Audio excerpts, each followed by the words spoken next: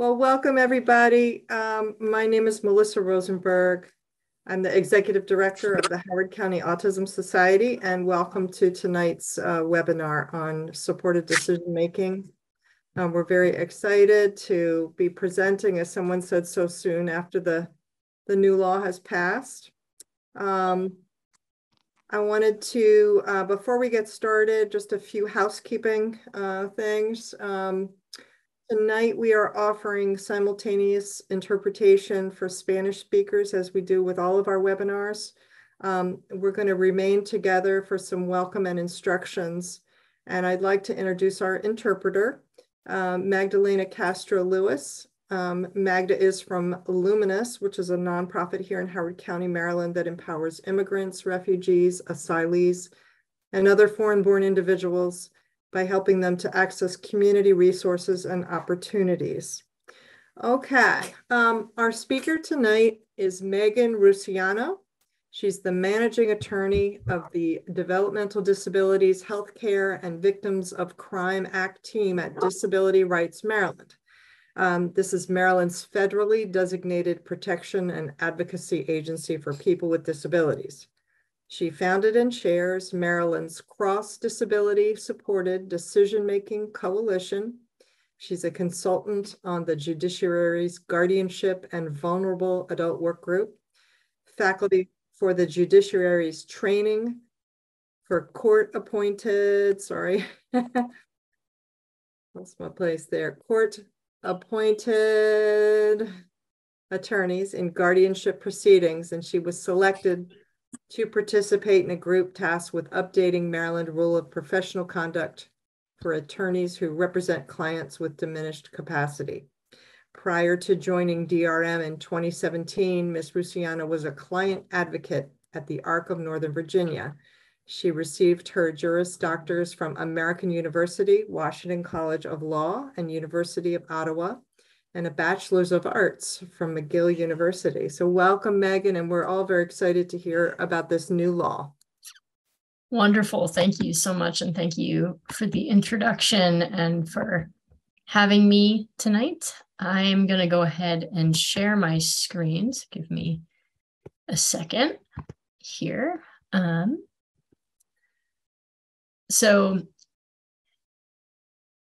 just kind of, as we've discussed, for folks who don't know Disability Rights Maryland, I hope you do. We are Maryland's, as was mentioned, federally designated protection and advocacy agency for people with disabilities. What that means is that we provide free legal services to people across disabilities on a number of different issues. There is one of us in every single state. So if you move, there should be a disability rights in the state that you move to. Here in Maryland, as was mentioned, I work on our developmental disabilities team. We also have a mental health team, a voting team, special education, housing, representative payee social security team, and others. So we basically, I like to say, we're a good source of referrals. If we can't help you, we try to connect you to people who can. So I wanted to start, I'm going to talk a little bit today about the new supported decision-making law, of course, and how it fits in with guardianship and alternatives to guardianship. And so what I like to do is start with kind of basic understanding of the guardianship system, because to understand supported decision-making as an alternative to it, you kind of have to understand guardianship first. So we'll talk a little bit about that. And then I'll move to talk about the new supported decision-making law in Maryland and how it fits in to the guardianship system. And then I'll talk about why consideration of alternatives to guardianship like supported decision-making is important. And then there are some resources at the end of the slides, and I will take questions. It's easiest for me to take them at the end, but if something is burning, I can try to catch it in the chat. So when I talk about supported decision-making and alternatives to guardianship, I like to start with the concept of capacity. And what capacity is a person's ability to understand, make, and communicate a decision. It's their ability to indicate a will or preference and to act on it. What's important to remember about capacity is it exists on a spectrum that can vary depending on any number of factors. It can depend on the person's context. Is it early in the morning and I haven't had my coffee and you're asking me a very complex decision? Or is it late at night and I am, not a night owl and it's hard for me to comprehend what you're saying? Have I had a stressful day? Am I upset or overwhelmed? All those things can make it harder for me to make a decision for myself. It also can depend on the nature of the decision. So for me, I always say financial decisions aren't my forte. I didn't go to law school to do math, not things that I regularly do. So if you ask me complex financial decisions, it's not my strong suit. But for someone else, right, maybe they're a financial planner, or maybe they really like numbers, and those are really easy questions for them. So it depends too on the nature of the decision relative to the person. What's important to recognize about capacity and our ability to make decisions is that it usually happens, we usually exercise it through support. There are some decisions that people might need less support to make. So for me, if I'm hungry and it's dinner time, it's pretty easy for me to decide what I want to eat. But if you want to ask me about how to manage my 401k or about how to finance a car, I maybe need more support. I may need to ask more people close to me to help me understand that decision and what I should or shouldn't do. And then there are some decisions, of course, that are in the middle. But what's important to remember about capacity is that, again, it's your ability to make a decision, and it exists on a spectrum that's going to vary depending on the decision and how you're feeling that day. So when we talk about capacity, I always then like to talk about legal capacity, because that's different, right? I can make a decision about whether or not I want to buy a car, what car I want to buy, what I want to have for dinner. But legal capacity refers to whether or not I have the legal ability to make those decisions. So can I sign a contract? Can I sign a lease? Or can I provide consent to a medical procedure?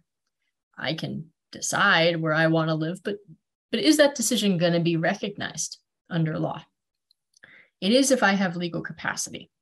And every adult is presumed to have legal capacity, even if they have a disability. You turn 18, that's the presumption. It's important to remember is that some people may have legal capacity to make certain decisions and not others. So I may struggle with financial decisions, but I still may be able to decide, hey, what supports or services I want, or what kind of healthcare I should receive. What's important to remember too about capacity is that if a person, or legal capacity, is that if a person is found to lack it, they're vulnerable to guardianship. So in Maryland, there are two types of guardianship. There's guardianship of the person, guardianship of the property. So guardianship of the person is going to deal with your healthcare decisions, arranging supports, services, kind of your everyday lifestyle choices. Guardian of the property is going to look at just that property. What are your finances? What managing your assets, those kinds of things. If a person is under guardianship, they lose the legal authority, they lose their legal capacity to make certain decisions, depending on what the guardianship order says. And there are a couple points that I try to make about guardianship, because I feel like families sometimes get pushed into guardianship or told that they need to get it. I'm not here to say it's not a tool in the toolbox. I think it definitely is. But there are a lot of misnomers, misconceptions about guardianship. So guardian, of course, acts for the person. So if I have a guardian, I can make my own decisions, but it's the guardian that's going to have the final say. Right. So if I decide I only want to have Oreos for dinner, guardian might have a different view on that. Or, if I want to move into my own apartment, guardian might be able to say no. What is another kind of critical point to remember about guardianship is that the court oversees the guardianship. The court is actually the ultimate guardian. So I hear a lot of folks saying, well, I want to be guardian child. They become an adult because I'm worried about somebody taking advantage of them. So I need to make decisions for them. That's understandable. It's generally what happens. But ultimately, at the end of the day, it's the court that decides. So if the court doesn't think that you're doing a good job as guardian, they can get rid of you because they're the ultimate guardian. Guardianship inherently involves bringing the court into somebody's everyday decision making. A guardian has to file an annual report with the court to say, this is what, this is how I'm making decisions. These are what decisions I made. This is how the person's doing. So it really, it's kind of missed on folks, is that it really is the court that's the ultimate guardian. The guardian's just an agent of the court. The other point that I like to make is that adult guardianship is different than a parent's guardianship of a child.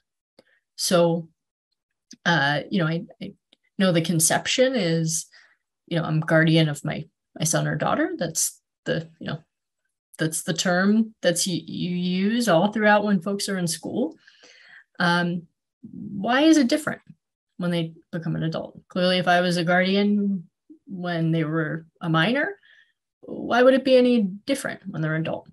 Well, it goes back to that presumption of capability that I talked about, where all adults are presumed to have capacity, right, to make their own decisions. And what happens in adult guardianship is that it's ultimately taking away that presumption from an adult. It's taking away their ability to make really critical, fundamental decisions about their lives. So it's not the same as a parent-child necessarily, because the person has rights as an adult, and so it involves more of an adversarial court process, where when you petition for guardianship, there is an attorney that's appointed for the person with a disability, and it can get contentious. It can get contested. Somebody doesn't want guardianship. That attorney is working for the person to preserve their rights, not for the parent or not for the petitioner. So the reason why there's that adversarial process is because there's all these rights at stake that adults carry, like the right to vote or the right to marry. And all of those can be at play in a guardianship proceeding. And that's why it's a little bit different. And like I said, it's not really the same structure as parent for a minor. If I have a child, it's not as though the court's getting involved in my decisions unless they have concerns about my parenting.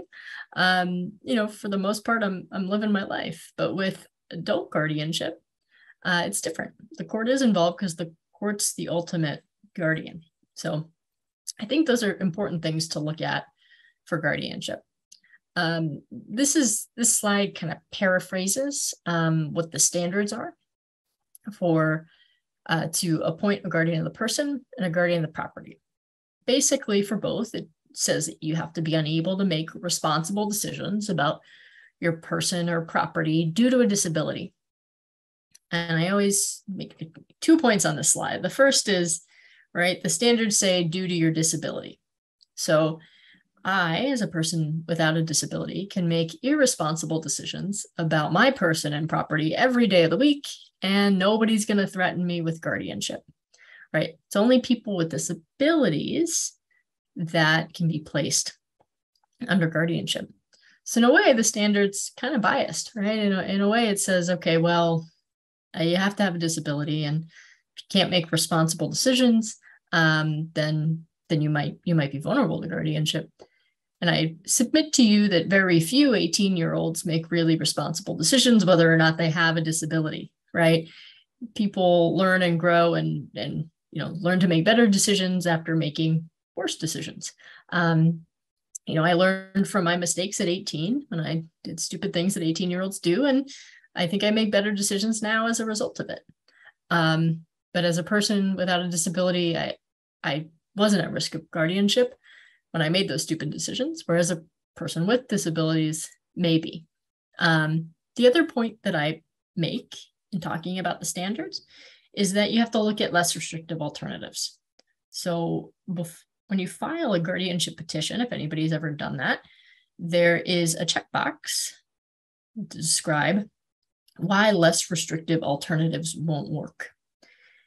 And less restrictive alternatives is a fancy legal term, basically means why other options, why other legal tools aren't possible. In practice, sometimes it's rubber stamped and just checked off and nobody looks at it. But in theory, according to the law, you have to prove why those alternatives don't exist. And that's what we're going to get into today. I'm going to talk about supported decision-making in a second, but I'd like to talk about it in context of other alternatives to guardianship. So sometimes I hear from families, I got a call from the doctor and they're saying as soon as my child turns 18, I'm not allowed in the doctor's office and I can't get any medical records. Well, technically that is true, but only if the person really doesn't want you there, right? The adult has the ability to sign a HIPAA form, so a consent to exchange healthcare information, which would allow their parent or whoever it is to attend appointments with them to get medical information. And it's, usually you get it when you go to a new doctor. You can ask your current doctor for it if it's an issue. When I was 18, my mom's a nurse and I signed it so that she could have access. She could call about the appointments, so she could get the information, so she could attend appointments with me. A person with a disability can do the same thing. Person-centered planning generally, right? When you're approaching services from the Developmental Disabilities Administration, they are person-centered.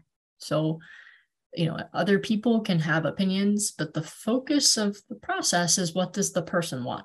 What do they want? And what support do they need to be able to make those decisions and use their own services? For financial alternatives, ABLE accounts are a great option for folks who don't know. Of course, with our public benefit systems, unfortunately, can't have more than $2,000, $2,500, depending on the program, dollars in assets, which these days, due to inflation, is not a lot of money, right? And so ABLE accounts are basically like a savings account for a person with a disability, and it lets them save money over that $2,000, $2,500 asset limit without jeopardizing their benefits. You use it on qualified expenses related to your disability, but that's generally interpreted pretty broadly. So it's a great tool for folks to be able to save money without worrying about benefits. Powers of attorney. Talk about that too with the medical side. But if you're worried about if somebody has any other assets and you're worried about being able to manage them, sign a power of attorney.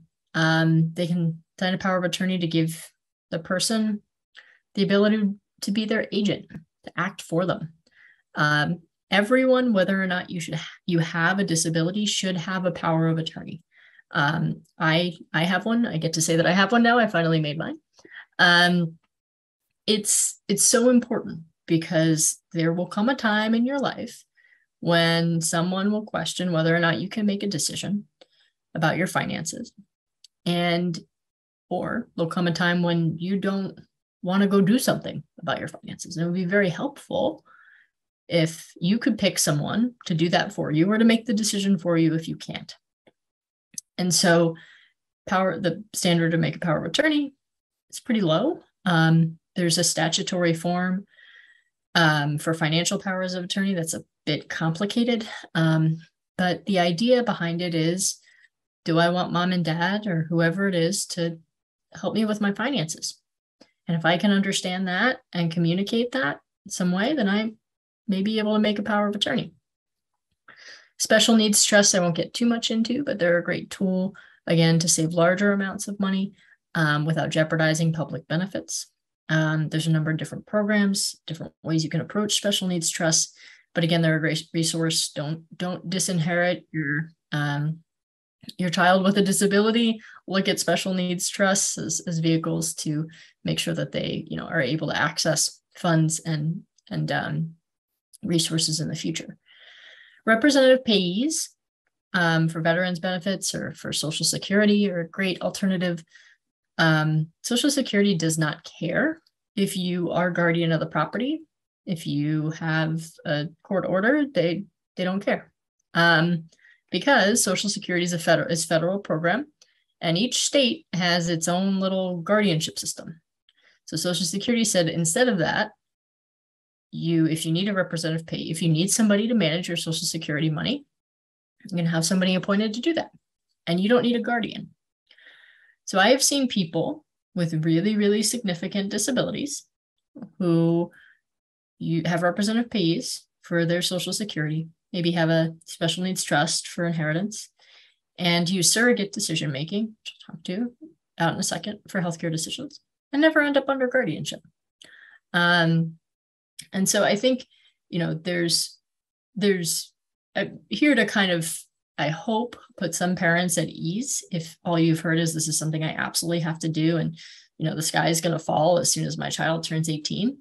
There's a number of ways around that. And so there's a number of tools out there. Of course, also right in Maryland, the default is that parents of a child with a disability who has an IEP will retain education rights until that child turns 21, age out of the system. So, you don't have to worry about being shut out of the IEP meeting. The presumption someone has an IEP is that they will, the parents will retain the right. For medical, you look at advanced medical directives. It's basically like a healthcare power of attorney, it's sometimes called. I can appoint someone to make medical decisions for me if I don't want to, or if I'm not able to. Again, that standard is low. I want this person to help me with medical things. I should be able to make that. An advanced directive for mental health treatment is a great tool for folks to say, hey, this is the person I want to make my psychiatric decisions for me if I'm not able to. I do well on this medication. I don't like the side effects of that medication. I want to go to this hospital because they treat me better than that hospital. All things you can specify in an advanced directive for mental health treatment. And then surrogate decision making. So sometimes I talk to folks who, somebody maybe has a really more significant disability, and if two doctors say, oh, I don't know if you can give medical consent, Megan, there is, under Maryland law, a list of people in an order of priority who can make decisions for me. I don't have to do anything. I don't have to sign anything. It is just the law. So first on that list is going to be guardian or power of attorney. Second on that list is spouse. If I don't have a spouse or my spouse is unwilling to serve, then it goes to my adult child. If I don't have an adult child or my adult child is unwilling to serve, then it goes to a parent. I don't have a parent, my parents are unwilling to serve, then it goes to my sibling. If I don't have a sibling or my sibling isn't willing to serve, it goes to a friend. So that is the list and the order. The only issue with surrogate decision making is you can't change that list or order. So sometimes I've been in situations where I've heard of people say, well, I don't want, I don't have anybody left. My parents aren't there, but I don't want my siblings. I want my direct support staff who's known me for 50 years to help me. And you're kind of stuck with the sibling because that's the order. There are two types of decisions that surrogates cannot make. They cannot make decisions about sterilization, and they can't make decisions about mental health treatment. Mental health treatment's more of a larger carve out. So if folks have significant behavioral needs, may not be a good alternative for them. But I say that because there's a lot of really good alternatives in Maryland that we can look to. We can kind of try out before trying guardianship. And there's one thing to take away from the presentation. It's that you can always go more restrictive. You can always go to guardianship if you need to get guardianship. But in practice, it's very hard to get rid of guardianship if you have it. However, with the new supported decision-making law, gives you some tools to look at how to do that. So what is supported decision-making? It's an alternative to guardianship that lets a person keep their decision-making ability without having to appoint somebody else. So how it works is that somebody's going to use their friends, family members, trusted professionals to help them understand the choices and situations they face so that they can make their own decision. The thing that's different about supported decision-making is that the person retains the right to make decisions. So when we talk about things like surrogate decision-making or powers of attorney, technically, right, that's somebody else being able to make a decision for you, to be able to act for you. Supported decision-making isn't like that. Supported decision-making says, I make my own decisions. I just get help from this person. And it's sometimes framed as a reasonable accommodation under the Americans with Disabilities Act. I like that parallel because I always like tying things to federal law. It makes it stronger. So as an example of how that might work, right, people with disabilities under the ADA have a right to equal access, supports and services. So if somebody's receiving a service and it's provided to people without disabilities, a person with a disability has to have equal access to that same service. They have to be able to understand the service just as a person without a disability could. So example of this and how it might work with supported decision-making is from the pandemic, which is clearly still ongoing, but there were all the hospitals that were saying, you can't have visitors. And the Maryland Department of Health and the Department of Disabilities came out with joint guidance that said, hospitals, you need to make reasonable accommodations to your visitor policies to let a disability support person in. So if I need my support person to come to the hospital with me so that I can understand what the doctor's saying, then you have to let that person in. Because in order for me to give informed consent, I need that person there so that I can understand what you're saying. It's kind of, basically like saying, if I use sign language, you need to let my interpreter in. It's the same idea. But with supported decision-making, of course, if I need the support of someone else to help me understand the medical decision that's being asked of me, then I should have that person there. I have a right, I have an equal right to equal access, just as anybody else would, to understand that information and be able to get the support and accommodation I need to communicate my decision. So how does supported decision-making work in Maryland? We have this exciting new law that came into effect just earlier this month, October 1st. So I want to provide some context for it. So we had Disability Rights Maryland received a small grant from our DD Council to fund this cross-disability supported decision-making coalition. And the coalition is comprised of stakeholders from across disabilities, just as the title said. And it consists of advocates, self-advocates, organizations, state partners, people across the board. We have representation from the TBI community, the mental health community, the aging community.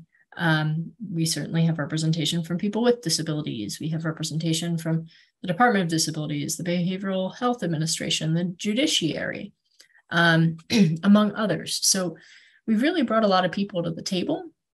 And the goal behind it was, how do we implement supported decision-making in Maryland? And really what was at the core of that was not only looking at legislation, but looking at education. Because we realized we could pass a bill. We were able to pass it the first year, which was a small miracle. But even passing legislation doesn't mean a lot of people don't know what it is, right? You got to educate teachers, you got to educate professionals, you got to educate attorneys, you got to educate the courts, you got to educate, parents, people with disabilities, their supporters, the whole system. Otherwise, this isn't going to work the way that we imagined it. So that's been a real focus of the coalition, even though we've been able to pass the law this session. So the law that passed in the 2022 session was Senate Bill 559. And basically what it does is require that supported decision-making be considered as another less restrictive alternative before guardianship can be imposed. So you remember back to when I was talking about the standards to be placed under guardianship? Well, it already says you have to look at less restrictive alternatives, which would mean you have to look at things like powers of attorney and representative payees and all that. Well, now you also have to look at supported decision-making and say why that wouldn't work before you can impose guardianship. It can be used as a tool to prevent, limit, or end the use of a guardianship. I know that there was a question before about, is it going to limit my current guardianship? No. It doesn't inherently limit a person's current guardianship. But if this is going to work for the person, if the person can make some of their own decisions with support, then technically go back to the court and say, we can limit the guardianship. This person can make some decisions about their DDA services. They still need a guardian for, excuse me, they may still need a guardian for other questions or issues, but they may not need it for everything. And that's the tool for how it can limit a guardianship, make it, not a plenary guardianship, but maybe somebody can regain their right to vote or regain their right to marry. And also can be used to end a guardianship. If somebody doesn't need a guardianship anymore because they can use supported decision-making, you can go to the court and see if you can terminate the guardianship.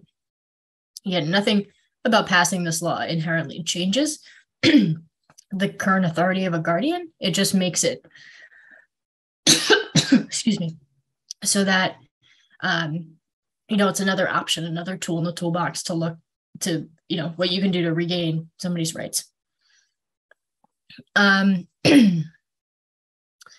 Supported decision-making under the law can occur informally, or it can occur with a supported decision-making agreement. So what that means is that I can make an agreement. If I make an agreement, there are some rules about what I can do. But I can also use it informally. So I don't have to make an agreement. And where that's helpful is, let's say I have an important surgery coming up, and I don't want to make a whole agreement, but I just want to bring this person in the room with me to help me understand my discharge procedures. I can do that using supported decision-making. I don't have to make an agreement. I can say this person is my supporter and I need them to help me make this medical decision. Having a supported decision-making agreement doesn't prevent someone from acting independently of it. So just because I have it doesn't mean that I have to bring my supporter around with me everywhere, but that may be helpful, right? People may question my ability to make decisions if I don't have my supporter there. Supporters don't inherently have access to somebody's personal information. They would need to give consent to get that. Something that we snuck into the law, which I think is a great thing, is that the manner in which a person communicates is not grounds for saying that they can't make a supported decision-making agreement. So if I communicate non-verbally, if I use an iPad, if I use a letterboard, if I use gestures, but I communicate, you can't restrict my ability to make an agreement. And most importantly, a supported decision-making agreement, using it doesn't impact the power of an agent under a power of attorney or a healthcare agent under an advanced medical directive. So just because I make a supported decision-making agreement doesn't change those folks' authority. They can still make decisions for me.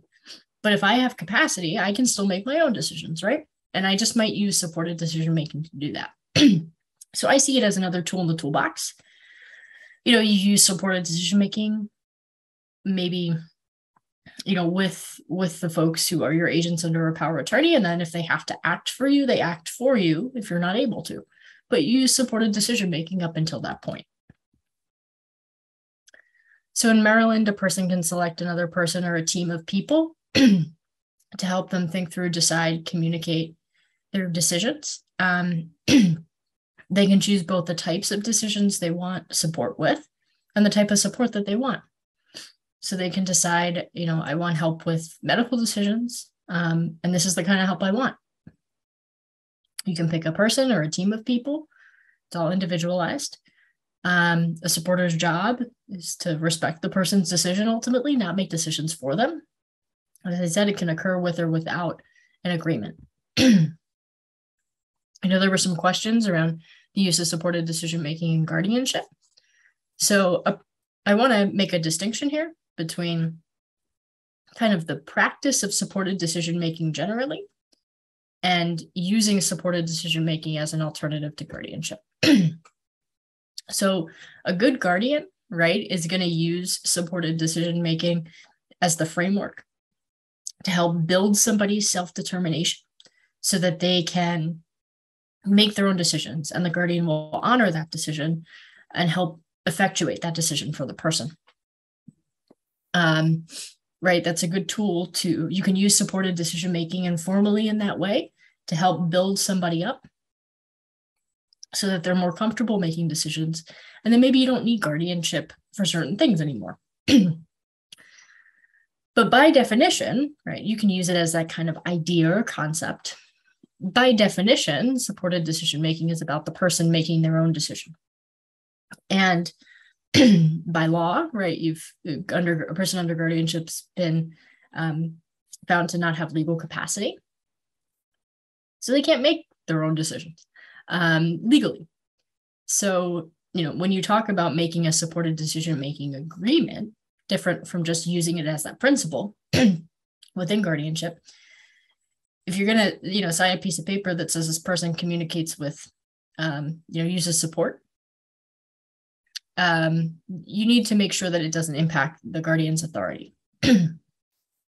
So if I have a guardian of the property, but I want to make a supported decision-making agreement about, DDA services, my guardian of the property doesn't have jurisdiction over my DDA services, so I can use supported decision-making to do that. If I have a guardian of the person, though, and I want to make a supported decision-making agreement, well, since the court's the ultimate guardian, I'd have to go back to the court and say, is this okay? Can I use this agreement? So I want to make sure that's clear. It's a little bit tricky in the law. If you're making a formal agreement, if you're using supported decision-making formally, you're saying this person has the ability to make their own decisions. If you're using it that way, then you have to get the court's permission if it affects the guardian's authority, because the court's the ultimate guardian. But if you're using it informally as a tool to build somebody's self-determination, and you as the guardian are, making the decision that the person wants, then you can use it informally as a tool. If you do make an agreement, you can, as I said, select the types of support that you want, some of which are listed here, and they're listed in the bill. Supported decision-making agreements can't be required. You can't be forced to sign somebody as someone. You can't be forced to sign one as a result of, a service or a program. The supporters should maintain records about their actions and about how the adult communicates. The idea behind that was, if people communicate in different ways and it's really cumbersome, if somebody communicates in a non-traditional way, for them to have to, have every single person that they encounter relearn how they communicate. So it's kind of helpful for a supporter to be able to say, this is how this person communicates and expresses their own opinion. And I can provide this to you, third party, attorney, healthcare professional, whoever it is, so that you can communicate with this person. It helps them not have to go through that process over and over again. Unless the person objects, A supporter should provide a copy of the agreement to any existing power of attorney, advanced medical healthcare agent under advanced medical directive, or a trustee. Supported decision-making isn't about hiding people away, right? It's about communities of support. It's about the idea that the people closest to a person know that person best. And so, there shouldn't be any hiding with supported decision-making, unless, of course, the person's concerned. Maybe they are in a situation that's more abusive, and they want to be able to say, no, don't tell my power of attorney because they're taking advantage of me. They can use supported decision-making to get out of that abusive relationship. A supporter can't enforce decisions made by the adult. They can't go to the bank and empty the bank account. They can't go to the doctor and, sign off on the procedure. They don't have that authority.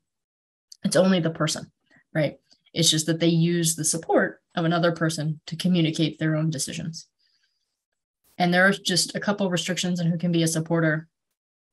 It can't be a minor, a person for whom a peace or protective order, or a person who's been convicted of financial exploitation. There are some rules about what needs to go into a supported decision-making agreement. I think another question on Disability Rights Maryland's website, there is a model form that was translated into plain language that has all those requirements. So I encourage people to look at that. Supported decision-making agreements don't need to be notarized. They just have to be witnessed by two adults who aren't the supporter or agent of supporter. It has to be signed and dated in writing. It has to describe the decision-making assistance that each supporter is going to provide, how if you have multiple supporters, they're going to work together, how any perceived or actual conflicts of interest are going to be addressed. So people have conflict of interest across their lives. Attorneys certainly have them a lot. It doesn't mean that somebody can't serve as a supporter. It just means you're going to have to indicate what you're going to do. So, if I provide direct support to someone and they choose me to be their supporter, maybe on DDA services, I bring in a monitor or I bring in somebody else to look over the decisions, just so that there's some additional eyes on it. It's not prohibitive. I can still pick that person, but I just have to talk about how it's going to work, how we're going to address any potential conflict of interest there, and how I chose the supporter. Did I point at them? Did I verbalize it? How did I do it? And a person can receive whatever support they need to change or revoke an agreement. So what makes a good supporter? They're going to understand their role. They're not going to influence or make decisions for someone. They're going to know how a person communicates and redirect others who speak to the supporter instead of the adult. They're going to consult with the person about how they want to be supported. They're going to acknowledge when they might not be the right person to make a decision, maybe, or help someone make a decision. Maybe they, don't have all the information that they need. They're going to talk to the person about what's important for them. Not going to make value judgments about what's should be most important to the person. They're going to make sure the person's in control of the process. Some tools a supporter might use could include plain language materials, advocating for somebody to have extra time, helping ensure somebody has the accommodations that they need, role play, looking up pros and cons, taking notes, using person-centered tools. All those are strategies. So why are these alternatives important? Well, with supported decision-making, we know that over 25 states now have passed legislation recognizing supported decision-making. A bunch of state courts have actually terminated individual guardianships in specific cases in favor of it. So folks might be familiar with the Jenny Hatch case, 2016 out of Virginia. It's a case with a young woman with Down syndrome who was living independently and then got into a bicycle accident and her family petitions for guardianship over her. And she gets moved to a group home and she no longer is able to work. And she, petitions to terminate the guardianship. And so she uses supported decision-making from as an alternative, use it relying on her coworkers and her friends to help her make her own decisions. And she gets her rights restored, is able to go back to work and move into her own apartment again. It's also important because the federal government's kind of funneled a lot of money towards it.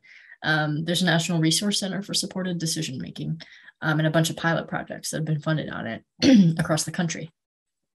It's also been endorsed by a number of organizations, the American Bar Association, the National Guardianship Association in 2016, National Council on Disability, the American Civil Liberties Union, the ARC of the US, and the Uniform Law Commission, among others.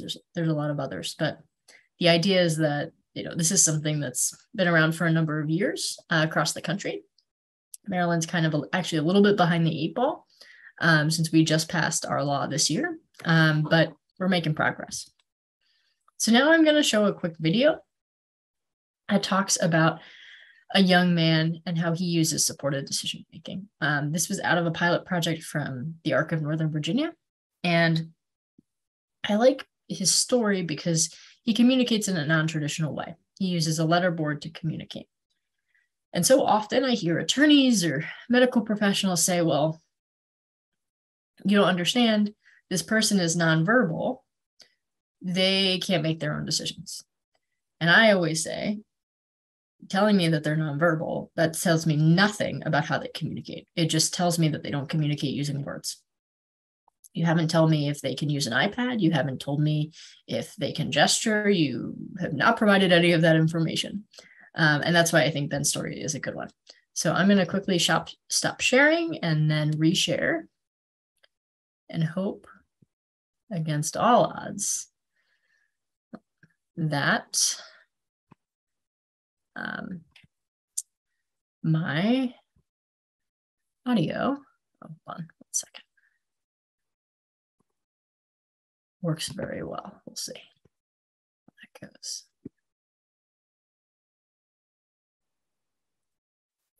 Hopefully folks can see that. Okay.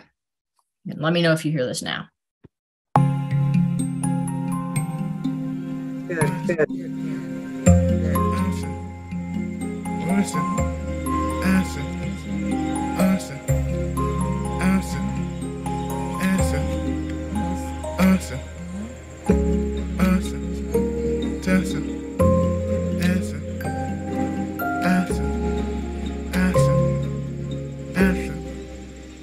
A good framework for learning how to participate in managing your own life. Awesome.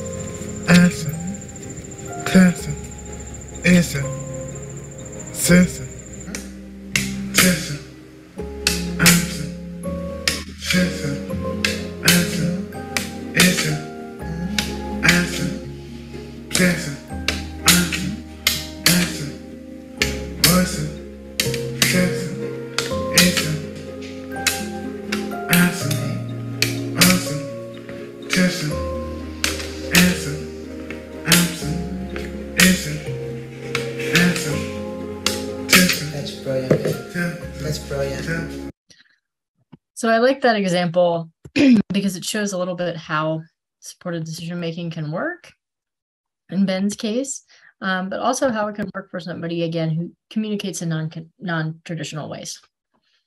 And Ben can clearly communicate, he can express himself. He just needs the right tools to do it.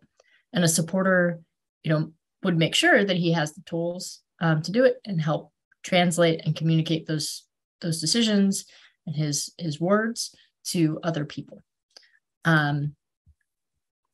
So why are alternatives to guardianship important? Why should we look at supported decision-making as an option? Well, historically, we've denied folks with disabilities the ability to make their decisions. I talked about that presumption of capability. Sure, it's existed in law for all adults, but in practice, right, as a society, we haven't always presumed people with disabilities can make their decisions. And there's still a lot of really fundamental rights that are at stake in the disability rights movement. The right to live in the community, right? The right to marry or be able to vote, make your own decisions, choose where you live. All of those things are decisions, be included in schools. All those choices are things that are relatively new to folks with disabilities, and things that have been denied. They've been denied the ability to access until more recently. Right, we still have institutions here in Maryland, and it's I still represent folks who don't have the ability to decide what their schedule is going to be or what they're going to have for breakfast in a very fundamental way. So I think it's always important to remember, this is actually something that's really radical. It's actually something that's really difficult because historically as a society, this isn't what we've presumed for people with disabilities. I have seen in practice people with disabilities be subject to unnecessary and overbroad guardianships. That's not to say that I haven't seen people subject to guardianship that need to be under guardianship to some extent, but I've seen people be put under guardianship for a diagnosis. Just like I've heard people say, this person's nonverbal, therefore, or people say this person has Down syndrome, or this person has an intellectual disability. Well, that doesn't preclude them, right, from being able to make their own decisions. A diagnosis doesn't tell you very much about how a person communicates. It just tells you medically they might have a disability. Alternatives like supported decision-making are important because it respects a person's voice and their choice, regardless of how they communicate or what their diagnosis is. We are our choices very fundamentally, from how you cut your hair to what clothes you wear to how you decided to get into your profession. And those are so critical to how we see ourselves in the world, and are just really critical to our growth. And in a lot of ways, guardianship it doesn't mean that it necessarily has to, but it can prevent a person from being able to make those decisions that are so critical to how folks see themselves.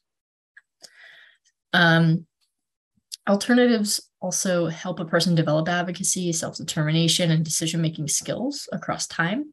Again, no one comes out making perfectly formed decisions. No one at 18, I guarantee, is making incredibly responsible decisions across the board, right?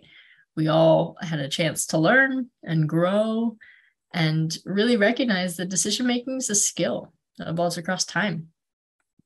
And the thing about it is you can always start with a less restrictive alternative, and if it doesn't work, go more restrictive if you need to. But giving folks the chance to kind of develop their decision-making skills, I think, is something important. People, if you look at the advances that have been made in technology over the past couple of years, look at how people can communicate using iPads now, things that weren't possible 15, 20 years ago. Now you have people regularly communicating. Choosing less restrictive alternatives, trying to work with them, provides people that opportunity.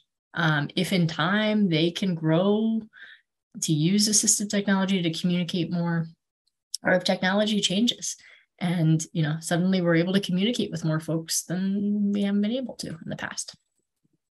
And I I want to reiterate that, when you look at guardianship generally, you should always, even after you impose guardianship, see if alternatives are available. It's an ongoing analysis. So when you're a guardian, you file an annual report.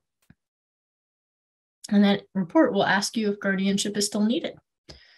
Well, if there's another option that, like supported decision-making or a power of attorney, that could be used instead, maybe, you don't need guardianship anymore. You can limit it or you can terminate it.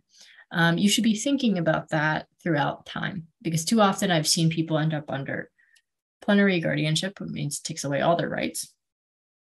And too often I've seen it be permanent. When, somebody can make decisions for themselves. It's just a matter of, the fact that the guardian has to identify that that's something that they're able to do. We know that people who are denied self-determination experience worse life outcomes. So people who are subject to overbroad guardianship have, more of a negative impact on their day-to-day functioning, which makes sense, because if you are subject to an overbroad guardianship, if I can still make my own medical decisions, if I can understand that and make those decisions, but when I go to the doctor's office, the doctor doesn't look at me, the doctor doesn't talk it to me, they only talk to my guardian, well, I'm going to feel like, what does it matter? Right? I think that, it's an important point to try to, limit guardianship where we can, ensure that it's not overbroad and that people are able to express self-determination. Converse is true. So people who exercise greater self-determination have better life outcomes, more likely to live independently, work at higher paying jobs, more likely to identify situations of abuse and less likely to suffer abuse. I think that one's important, because if you teach somebody your voice matters and people need to listen to you, it gives them the tool to stand up for themselves, and identify situations where people aren't listening to them or taking advantage of them. So I think, that's important. I have this kind of closing slide that I really like to use to underscore just the importance of being able to make your own decisions and direct your own life. And so, I say, if I always pause at the last one, if somebody made me eat carrot sticks all the time and I could never have an Oreo, I would be pretty upset with my life, right? We are so much, as I said, our choices, and it really has to do with quality of life and being able to make your own decisions. So I have some resources here. This is a slide that I should have broken up into multiple slides. Disability Rights Maryland, as I said, on our resources page, we have a model agreement. It was made by the Supported Decision Making Coalition and is in plain language. The Autistic Self-Advocacy Network has a number of tools on their website that are in plain language. They have a toolkit that's very helpful. So does the ARC. It's not here, but the ARC of the US and the ARC of Northern Virginia, who did the pilot program with Ben, has one. I have included the bill text. There are a couple of videos too that are great to watch. All the way at the bottom, the Maryland courts actually did a video series on alternatives to guardianship that will probably explain the alternatives that I talked about: ABLE accounts, powers of attorney, representative payees, all of that, more in probably more plain language than I did. They also have one on supported decision making. Videos are like 3 to 5 minutes. They're pretty short. So if you have questions, it's a great resource to go to. So I am going to stop sharing and see if I can take some questions. Thanks, Megan. That's so great. A lot of great information. We do have a question here. What are the steps? What are the steps for getting assisted decision-making docs rolling? And does it require an attorney? Require an attorney, right? Does not require an attorney. I always encourage people when they fill out documents to talk with an attorney, but you don't need one necessarily. And so, you can use something like the model form on our website to work through. If you have questions, I encourage people to reach out. But the idea would be to kind of initially before that, for the person to identify, think through, who you want your supporters to be. It's kind of a cumbersome process in a way, because, it's people use people in different ways. I may want somebody's help for one decision, but not another decision. I may want certain kind of help for them. So because I have so many choices, it's always good to kind of think ahead of time. Hey, who would I want to help me? Powers of attorney, advanced medical directives all require, you pick somebody for a whole chunk of decisions, right? When you have a financial power of attorney, you're giving that person the ability to make financial decisions for you. And that can span, depending what's in the power of attorney, from everything as little as managing your everyday bank account to managing your stocks, right? To helping you set up direct deposit, right? Those are all very different things, very different powers. Maybe you want different people's support with that. If you're using supported decision-making, you get to decide. You get to say, hey, I would rather the finance person handle my stocks, but I can, use my parent or use, this other professional I know to help me, manage my bank account. So there really is a lot of options. So I encourage people to think through, but there's no requirement that you use an attorney. You're always more than welcome to contact us to kind of walk through. There are some attorneys who are versed in this, who will have forms of their own. So you certainly can go to an attorney, but it's not required. So I saw additional questions. We got one about, it seems like the focus of this is on communication help. Mm-hmm. Is there other good uses of it in practice? Sure. I think that's a great question. So it can be things beyond communication help. So if, it could be something like saying, if a person needs extra time, if a person can communicate very well, but they're stressed out, and it's not a good situation for them to make a decision. It can be ensuring that, a person has the accommodations that they need. If that's, access, if it is, physically your building is inaccessible and so we can't come, or we have difficulty, the person has difficulty accessing that, it can be help with that. There's really, it could be just technically the law, right? The way that it's written, it applies to people without disabilities as well. It's going to be of great utility, certainly for people with disabilities, but as a person without a disability, I can make a supported decision-making agreement too. And I think it's a great tool, because I may just want somebody to help me gather some information, and get the resources that I need so that I can make a decision. So it doesn't necessarily only have to be about, communication or so. Supporters can have a number of different roles. Thank you so much. How difficult is it to terminate guardianship? A great question. So I'm going to do the classic attorney thing and say it depends. So it really depends on your court, your jurisdiction, and whether or not the guardian is in favor. I've seen a lot of cases where the guardian doesn't necessarily agree, and then it's really hard. But generally, the process for termination can go a couple ways. You can argue that the disability has ceased. That's the standard, which is really unfortunate for people with intellectual and developmental disabilities like autism, because that's a lifelong disability. So by definition, right, it doesn't cease. But the argument is, the disability is permanent, but its impact on my decision-making may have ceased. So I may be able to make my own decisions now, even though I have this disability. It's just harder to prove in front of the courts, right? Courts, we're generally fighting for recognition for folks with disabilities. And so it's very hard for the court to, make that determination. You also need to find medical professionals to say this person can make their own decisions now. And I always say, There usually have this as part of the slide, but I didn't. You go for to apply for public benefits if it's Social Security or it's DVA, and you have to compile all this medical evidence of how disabled you are, right? I advise people on eligibility all the time.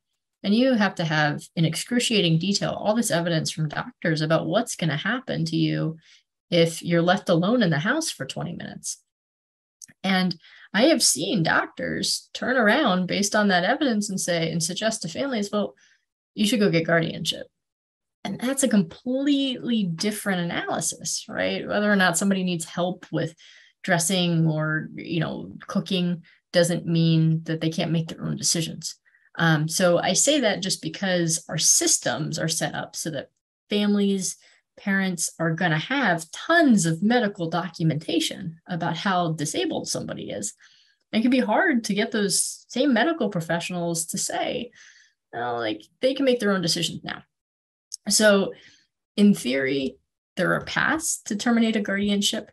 In practice, I've seen a lot of bias, making it difficult to overcome. I will say, if the guardian themselves writes in that annual report, I don't think I need a guardian. I don't think they need a guardian anymore. That goes a whole long way. Because if you check off that box, then the court will hold a hearing and, can make a determination that guardianship isn't needed anymore. So I would say it's easier if the guardian certainly is willing to check that box. It can be harder to get the medical evidence if the court requires it or if the guardian contests it. So I hope that was helpful. Yeah, thank you. You mentioned voting. Can someone with supported decision-making vote? Is it different under guardianship? Great question. So somebody who uses supported decision-making can vote. If you need, I argue that I think a lot of people vote using something like supported decision-making. You talk to people who share your values and your preferences, and you talk about what candidates you're looking at. I ask my wife where she's gotten, her information. Does the Baltimore Sun have good write-ups on the candidates? Where have you looked to get information? We all use it to some extent. So person using supported decision-making can certainly vote. In Maryland, even if you're under guardianship, it's not necessary that you, it doesn't necessarily mean you can't vote unless that right was taken away. So you have to look at the guardianship order and see if it says whether or not the person can vote. It has to name it specifically if it's taken away. So, you would be looking to see if it's part of that order. But, if a person needs assistance to get to the voting booth, or if they need help, they can do that as long as clearly they're the one making the decision about who to vote for. But I would argue a lot of us use supported decision-making to figure out who we're going to vote for. So I hope that was helpful. That's a good point. Good point. Will this document definitely allow you to go into a hospital setting if they're not letting extra people in due to pandemic or other situations, or can they still deny you entry? Great question. So I will say that in theory, if you have this, and if it's needed for medical, or even if you don't have an agreement and you're just saying I'm the person's supporter, that they should let you in. But as I always say, if everybody followed the ADA, I would be out of a job and I could, go run a concession stand on a beach, do something else, which is fine. But, it's, if people, we dealt with these situations in the hospital, even after, even if somebody had guardianship, they weren't letting folks into hospitals. So if you are encountering issues, if somebody is saying, this person's my disability support person, this person's my supporter, I need them in the hospital, and you're being denied, then you can contact me, contact our office, and we can help on that, because it's not only supported decision-making, if the person has a disability, the ADA also applies. And so it's kind of a double argument at this point. So I wish I could say with certainty they will let you in. I think a lot of hospitals have improved on this, but I can't guarantee it. But I can say if there's an issue, you can feel free to reach out. And I had a question, Megan, just, like maybe you get somebody who's a guardian who you're very uncomfortable with, or you feel is, abusing you or misguiding you. What if you pick a support person who you're no longer feeling comfortable with, and is that how do you undo that? Right. So is the question really, if you have a supporter who, similar to having a guardian who you're not necessarily feeling, Right. So the thing about supported decision making, in the law, it says that you can revoke it or change it at any time, and you can receive support to do so. And when you revoke it, the supporter has an obligation. If it's on file anywhere, you can do it too. Let's say you gave it to your doctor so they would know. Well, supporter has an obligation, and you have the ability to say, this is void. We're not using this anymore. So the idea is that it should be pretty easy to change.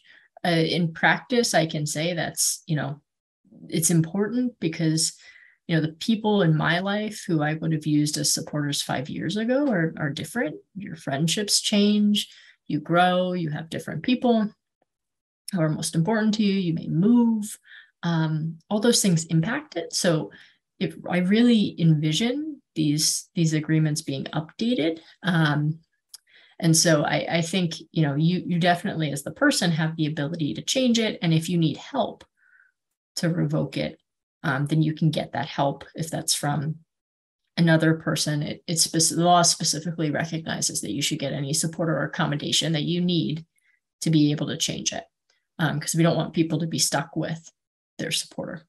What's also helpful with supported decision making is, by definition and in the law, even if I, don't, if in the case that I don't want my supporter anymore, I'm still able to make my own decisions, right? I don't have to bring my supporter with me anywhere I go. I can act independently of the agreement, and I can assert my right to do that. So it also gives folks an out, because not only can you revoke it, but you also never lose your decision-making authority. So you can always act independently of it if you need to. Thank you. That's great. Once you make the document and get it signed, can you use a copy to give to doctors, or do we need several original signed documents? And I know that's kind of the case with medical directives, wills. I mean, I don't know what all the rules are, but what do you need? It's a great question. You can do a copy. I mean, the doctor's office shouldn't be requiring an original. If they do, I mean, I could see banks maybe requiring an original. But if that's a barrier, doesn't have to be, because the agreement needs to be witnessed by two people, and all signatures need to be witnessed. So the supporter needs to sign, the person needs to sign, and two witnesses need to witness all those signatures. So it could be a bit cumbersome to get all those people in a room to do it again. So I would say copy should be fine. There's no requirement in the law, but I can't say how doctors will interpret it. But if you do encounter barriers with that, feel free to let me know. It's a good question. That is a good one. Thank you. If supported decision-making agreements are not working and you want to pursue guardianship, what's the court needing to see to show supported decision-making agreements were not working? So it's pretty simple. In theory, you could say we tried it out and the person was still not able to make their own decisions, or even though we used it, decisions weren't being recognized, or person got taken advantage of, whatever it was. There's not hard and fast evidence the court requires, and the petition for guardianship just requires that you talk about why it doesn't work. And it can honestly be like, we tried it and person still wasn't able to make their own decisions. And so I think, it can be as simple as that. You don't need to have intensive records. But it does, again, give you the option to try it out. And if it doesn't, you can always go that route. As I said kind of before, even though the law says you have to look at less restrictive alternatives, and I firmly believe that you should, because that's the law. In practice, sometimes I see it rubber stamped. Oh, this person just can't create a power of attorney. Well, that doesn't tell me a lot. Can they not understand it? Do they not have the supports they need to be able to understand it? What is it? Do they not have someone willing to serve? Maybe that's an issue. Some explanation is always helpful in that way. But it's not as though you'll need to have pages on pages of evidence of what you've done. It can be as simple as a sentence. Thank you. If the individual makes a decision on their own against their support person's advice and then changes their mind later, are there ways to change the decision? Any time limit? So, something, once, just like anybody's decision, once you make the decision, it's yours to own. But things, there's no specific time limit on if you can retract a decision. Although I find in practice, it's very rare that there's a decision that you can't change your mind on. I recently went to the doctor and had they asked if I wanted a referral to see another doctor about an issue. And I said no. And then I talked to my wife about it. I thought about it a little bit more and I was like, oh, I should have actually done that. That was the right thing to do, was to get the referral. So I just called the doctor's office back and I got the referral. So there's no, there's no like kind of, it's the example that I'm looking for, the words I'm looking for, that ability to unsend an email, which is brilliant. There's no ability to do that with decisions, but in practice, you may have more wiggle room. But it's also important to know that the person owns their liability, the supporter doesn't have liability. So if the person I'm supporting decides that, they want to spend $500 on on a pair of new shoes instead of thinking about their rent, I'm not liable. Talk to them about their consequences, and they make their own decision. But for the most part, a lot of decisions you tend to be able to work out in practice.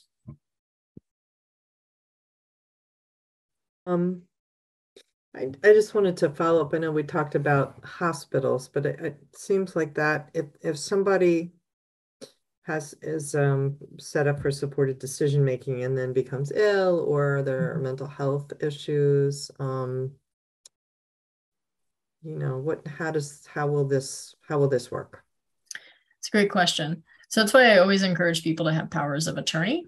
And you can use supporters to understand, to help you understand those legal documents. So, again, when I made my power of attorney, I talked to my wife, who's also an attorney, about what the provisions meant, and we talked it through, and we signed them. I used supported decision making to create it, but you're gonna need to have those documents because there's a time when somebody's not going to believe you can make a decision. But I'm a firm believer that I want supported decision making all the time. Even if my partner is going to make a decision for me, I want her to talk with me about what I want. I want her to ask me, right? Because when I'm unwell, if they're, I might not be making the most rational decisions, but there's oftentimes some thread of truth in what I'm feeling or what I might have concerns about. And somebody who knows me really well should be talking to me and trying to make, the decision that I want to make, and do it in a way that's, responsive to me. I often say that sometimes supported decision making is like mental health first aid when somebody's in crisis. how do you approach somebody who's behaviorally in crisis?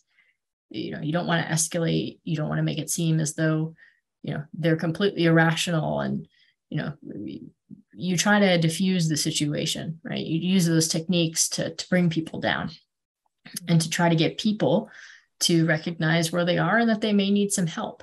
That's like being a supporter. They want you to help in those situations. That's kind of how you're using it. So I think, to get back to your question more directly, you're always going to have to use other tools if, like powers of attorney, if you're not able to make your decisions. But you can use those principles of supported decision making to make sure the person feels, as much in control of the situation as they can, and that you're making decisions that, they would want. Thank you. We have one more question. Sure. Who is legally responsible for a disabled individual's actions or decisions if they are under guardianship or under supported decision making? So under guardianship, I have to look back at the standards. I think that it depends on what the guardian knows about what goes on. I mean, a person under guardianship commits a crime, it's not as though the guardian's liable, or can be imprisoned. But sometimes, if there's been neglect or you haven't been watchful eye as a guardian, you may open yourself up to liability if you haven't, acted with care in the situation. That's my general understanding. I caveat that with I don't practice that regularly. Under supported decision making, supporter doesn't have liability because you are, you're not making the decision for the person. Now, if you act inappropriately, if you make a decision for the person, or you go to their bank account and empty their bank account, that's not, using your authority, that's acting beyond the scope of the agreement, then you might be liable, because that's theft. That's doing something you shouldn't be doing. But inherently, as a supporter, if you're just helping somebody and they make a decision that you don't agree with, and they get in trouble for it, that's their decision and theirs alone. That's not yours. To hope that was helpful.